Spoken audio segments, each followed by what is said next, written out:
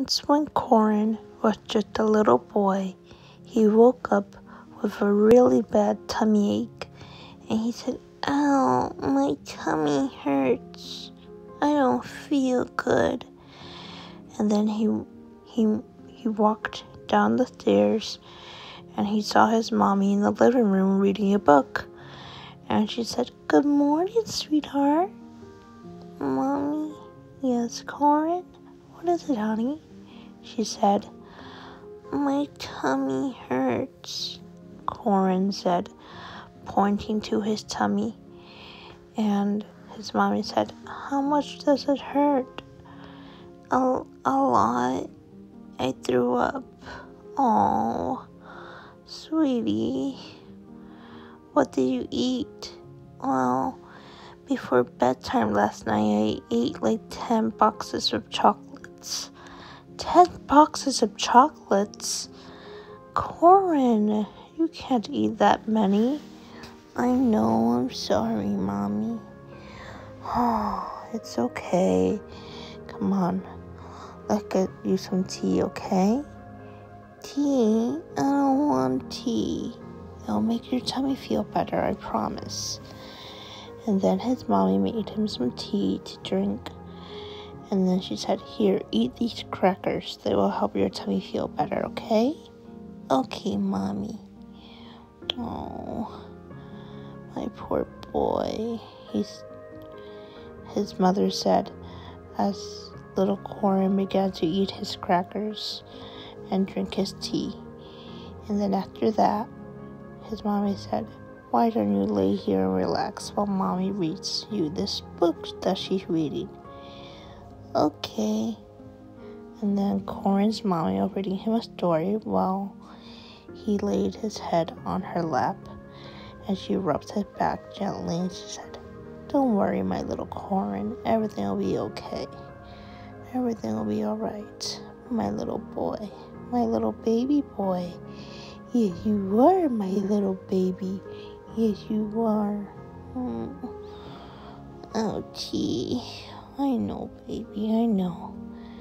And then little Corrin threw up again. And his mommy said, "Are you okay, sweetie?" "Well, don't worry. I'll find you some medicine, okay?" "What? I don't want to take medicine." "But you have to if you want to feel better, sweetie." "I don't want to." Come on, baby. It will make you feel better." "Okay, alright. Stay right here. I'm gonna go get the medicine." "Okay." And then Corrin was waiting, holding his teddy bear tightly. And then his mommy came back with some medicine and she said, "Alright, Corrin, open up." "Okay, Mommy." "There you go, baby." It hurts. I know. But you'll feel better soon, I promise." "Okay." And then his mommy said, "Why don't you relax while I start getting your bath ready, okay?" "Okay." And then Corrin's mommy went into the bathroom and started to fill up the tub with warm water. And she put a lot of soap and bubbles into the water. And then she went over to Corrin and picked him up and said, "Come on, my little baby. Let's get you clean." And then she took off Corrin's dirty clothes and she began to wash him up with soap and water. And then after that, she said, "You feel better now, sweetie?" "Yes. But don't worry. This bath will help you feel so much better. Okay?" "Okay." "Alright, now let's wash under your armpits." "Okay, I need you to raise your arms up for me." "Okay." "Alright, now let's wash your little feet. And now your little ears. And now we have to wash your little tail. And your little butt." "But Mommy, I have to clean it. If I don't clean it, then it'll be stinky." "Okay." "Alright, my little Corrin. Now that your bath is over, time to get out. Okay. And then she took a towel and wrapped it around Corrin. And then she said, all right, baby, let's get you dressed in your little PJs.